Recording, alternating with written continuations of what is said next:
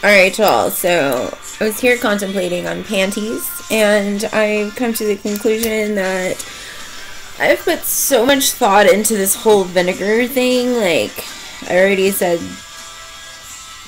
like, I've been thinking, like, okay, so dude's on the cross, and he's like, and he's not good, and he's all skinny, which I get, because, like, they're starving me out over here. So by the time this is all done, like, I will for sure, my ribs will be showing, and my chest cavity will be a lot larger than my hips, and you get it.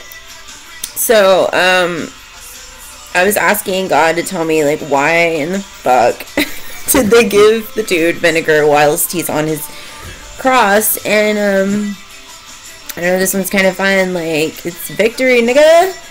Didn't know about it, love it, like, I guess, yeah, if I was dying on the cross, I want somebody to bring me some victory. So that's what I want, and I get it, and all of a sudden, like, I really want some vinegar on a sponge. So this whole time I've been resisting it, and then all of a sudden, like, I feel like I need it. So that's what we're doing. We're getting vinegar on a sponge. Victory, nigga. Bye.